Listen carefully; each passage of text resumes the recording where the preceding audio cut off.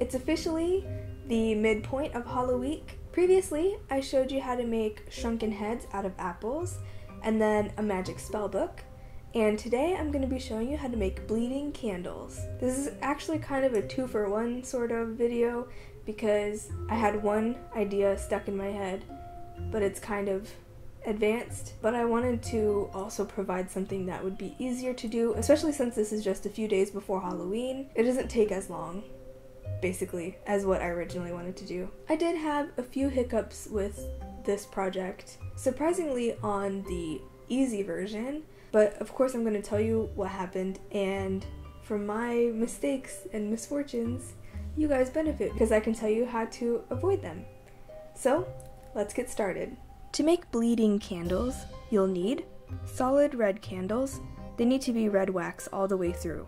White wax, a heat-safe container to melt the wax in, 2 containers tall enough to fit your candles. One needs to be heat-resistant because it will have hot wax in it, and the other, it doesn't matter, it's just going to have cold water. Thin wire, and a small knife. And then to make the skull with bleeding eyes, you'll need a skull to be molded, modeling clay. I actually didn't have any of this, so I just used polymer clay and it worked just fine for what I needed. Pourable mold making silicone, I'll leave an affiliate link to down below. Foam core, hot glue, an X-Acto knife. Alternatively, if you don't want to make your own mold, you can probably find a suitable skull mold online somewhere. It just needs to have deep set eye sockets in order for the bleeding effect to work. A red candle that would fit in said mold. I grabbed 2 just in case, 1 round one and a short cylinder one. The cylinder is what worked best for me. White wax, a heat-safe container to melt the wax in, and a small weight. Cut up the wax into chunks, throw it into a heat-resistant container, and put that into a pot of simmering water. While it's melting, prep your candles. Stick the wires through the wick, and now you have something longer to grab onto. In one of your tall containers, pour some cold water. Keep in mind that dipping the candles will displace the water, so you don't want to fill it up all the way or it will overflow. When the wax is totally melted, pour it into the other heat-proof container. Again, the wax will displace when you start dipping the candle in, so you really want to make sure you don't overfill the hot wax. And now you start dipping. Hold the candle by the wire and dip it into the wax. Pull it out, let it drip a little bit, and then dip it into the cold water. Hold it in the water for a few seconds so that the wax can harden. Pull it out, wipe off the excess water. I dipped until the candle looked mostly white. Keep in mind though that with each dip, your candle is getting bigger and bigger, so if you're going to put it into a candle holder, you'll need to carve away the bottom a bit to take it back to the original shape. Once you're done, trim the drippy bits off the bottom, and then like I just mentioned, trim the bottom so that it's small enough to fit in a candle holder if that's what you want to put it in. Hang the candle up to let it cool and harden completely, and then you're done. So when I started carving the bottom of the tall candles so that they could fit into candle holders, I realized that these ones weren't going to work that well. These 2 ended up being white candles that were dipped in red wax at the end, so they look red, but the wax drippings ended up being pink from the red wax mixing with the inner core of white. Thankfully, this shorter, wider candle I got was actually red all the way through, so with this one I did get the nice bleeding effect that I was looking for. This thing fit perfectly into one of my skull candle holders that I made last year. And you don't have to limit yourself to just red for these. I've seen people do ones where they drip black or purple. I've seen black candles that drip red. You can do any combination really. And now for the awesome, and probably one of my favorite recent projects, the skull candle. When I was younger, I went to a candle making store and they sold gargoyles that would bleed from their eyes as they burned, and it just blew my mind. And when I was brainstorming ideas for Halloweek, my mind went to that, and I thought that it would be cool and doable to make a skull candle like that. I found the perfect size skull at my craft store, but the jaw was hinged and the holes and stuff in the mouth were going to be too complicated to pour a simple mold, so I took some clay and shoved it into the parts that I felt would be problem areas. The mouth, the cheeks, etc. I also built up the base a little bit to make it tilt forward just a little bit more. To make the mold, hot glue your skull onto a piece of foam core, running a bead of hot glue around the edge. If there are any gaps around the bottom edge, fill them in with hot glue. If you don't, the silicone will seep in and it will cause you to have to do way more cleanup. Take a piece of foam core that's a few inches taller than your skull, position it about an inch or so away from the skull, and hot glue it in place.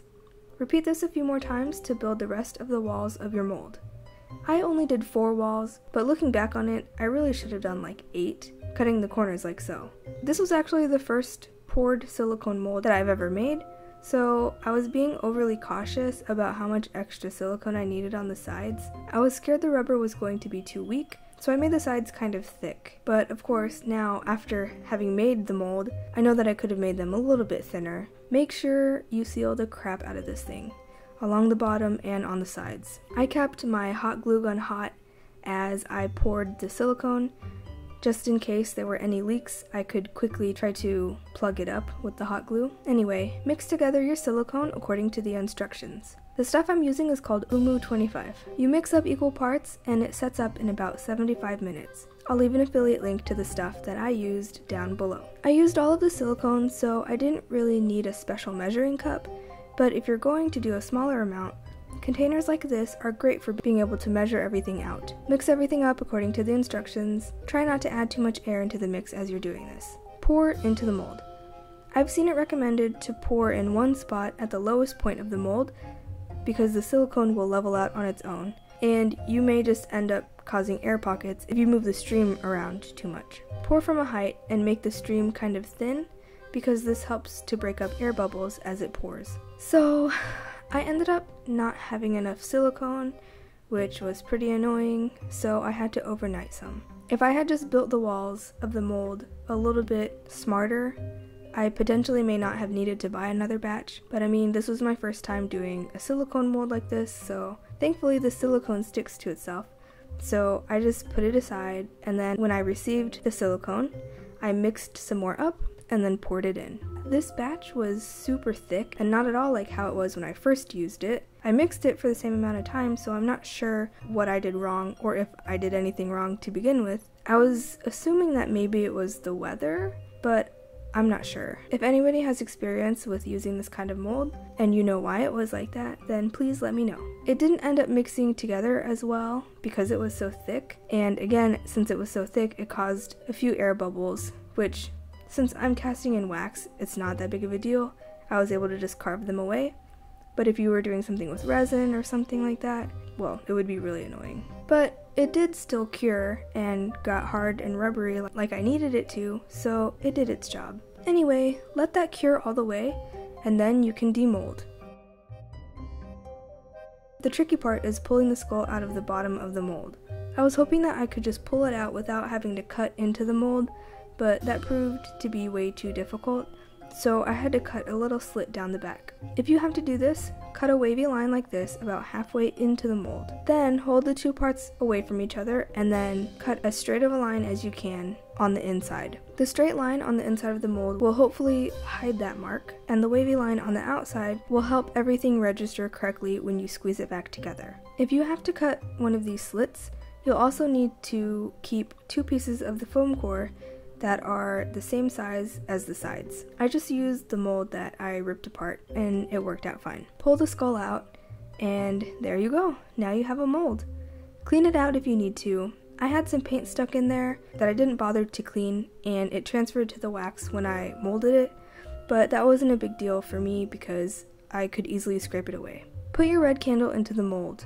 You want to position it so it's touching the 2 protruding bits that are the eye sockets. So I originally tried to use hot glue to do 2 things: attach the candle to the mold and to form a barrier that the white wax won't be able to pass, so that whenever I demold it, I can easily access the wick and not have to dig for it. Silly me, of course, the hot glue didn't stick to the silicone, so it didn't serve its purpose in that way, but it did an alright job at forming a barrier. I think next time I do this, I'll maybe just make a disc of polymer clay or modeling clay and lay it between the mold and the candle, which then I'd remove after demolding the candle. Anyway, since it didn't attach the candle, I had to use a small weight to keep the candle in place and to prevent it from floating. I used a small jeweler's block for this. Melt your wax.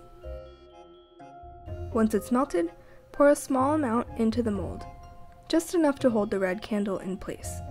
Let the wax harden, and then you can remove the weight. Now you can finish pouring the rest of the wax. I probably should have been more mindful about how hot the wax was. I had just pulled it off of the stove, so it melted the red candle a little bit, which caused the base to be a little pink. Let that harden and cool, and then you can unmold it. Like I mentioned earlier, there were a few spots where I had air bubbles, so I just used a blade to cut those off. And the wax broke through the hot glue barrier that I tried to make, but thankfully it was still really easy to remove. And then it's done. Now burn the candle and wait for the bleedy eye effect to start. It took a while for me, but once it did, it looked awesome. I mean, even before it started working, it looked awesome. It was a glowing skull on my desk, which then suddenly started bleeding from its eyes. Since the red candle is touching the eye sockets, when you pour the wax, the white wax is extremely thin in those spots, and then when the wax starts to melt in that area, it melts holes, allowing the wax to flow out. If you're worried that your red candle isn't close enough to the eye sockets to achieve this effect, you could just poke some holes into the eyes until they reach the red candle.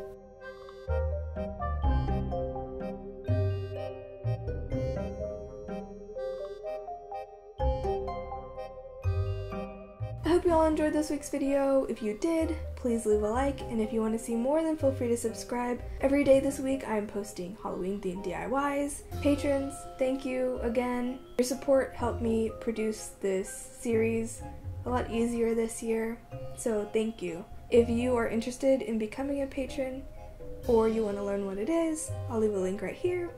You can go check it out. You can follow me on Twitter, Tumblr, Instagram, Pinterest, or Snapchat, and I'll leave the information to those down below. If you have any questions or suggestions for future videos, please leave a comment down below, and I'll see you tomorrow.